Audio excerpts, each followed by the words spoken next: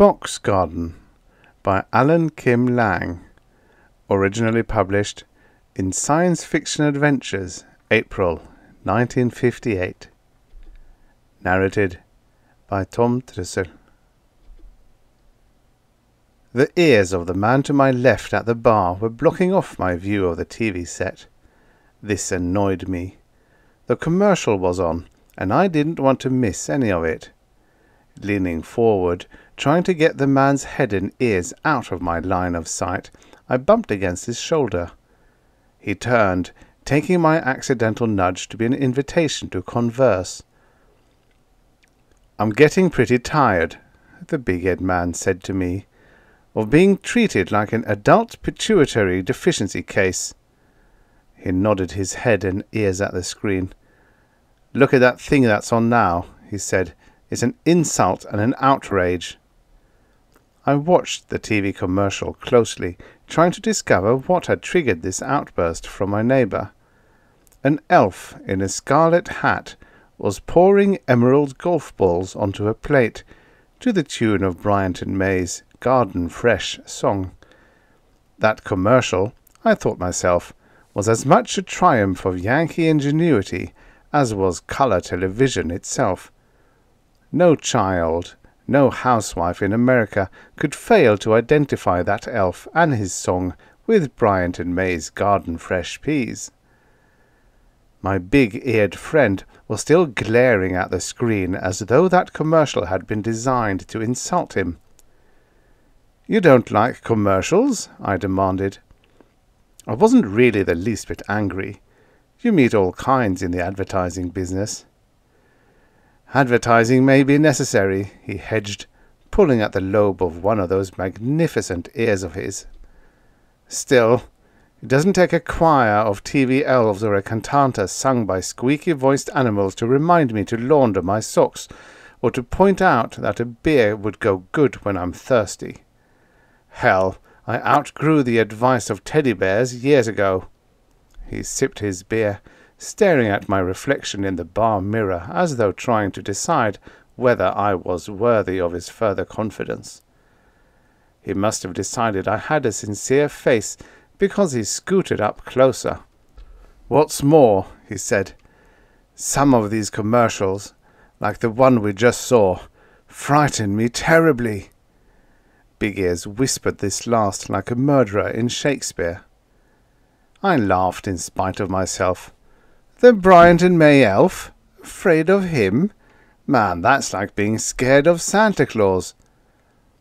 "It's not that simple," he rapped back. "It's not only fear those commercials inspire, but pity." I stared at him now, thinking maybe he was a recruiter for a nudist colony or a ward worker for the vegetarian party, or some other sort of fanatic peddling his exotic ritual. "Let me explain," he asked quickly, seeing my hesitation.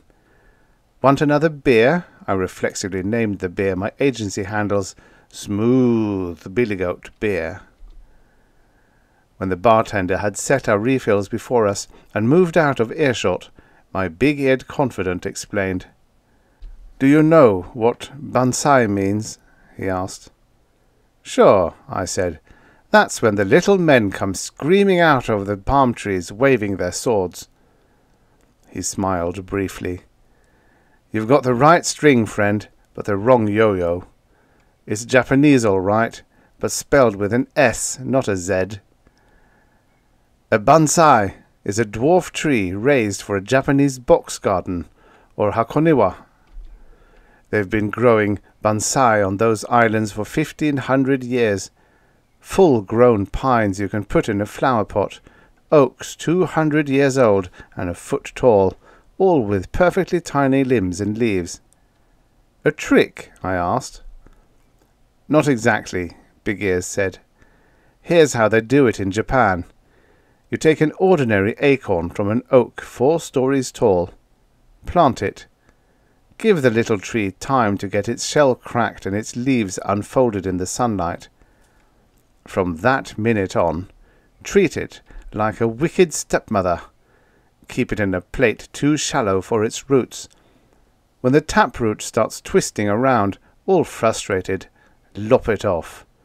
Bend the trunk out of shape with wires so it'll look as though it has been bent through the storms of the North Pacific since Grandad was a suckling.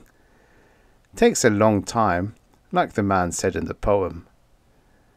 I made the V sign for another pair of billy goat beers. Interesting and all, I admitted. But what does this expose of Jap silviculture have to do with American television?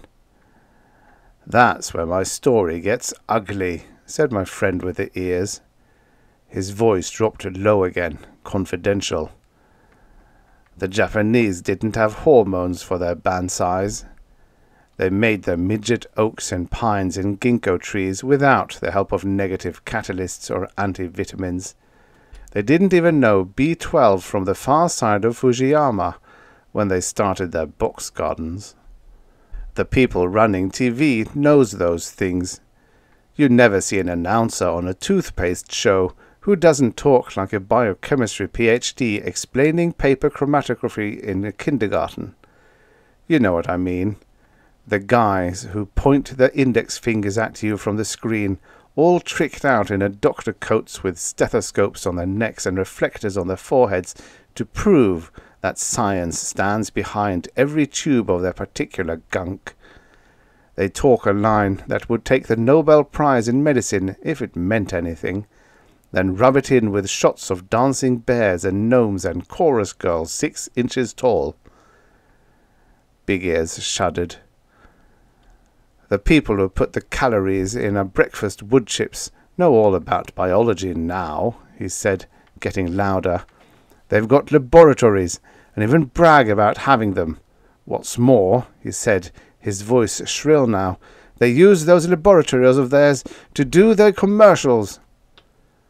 Still can't see where you've got anything to be afraid of, I said, tamping a cigarette tight on the bar.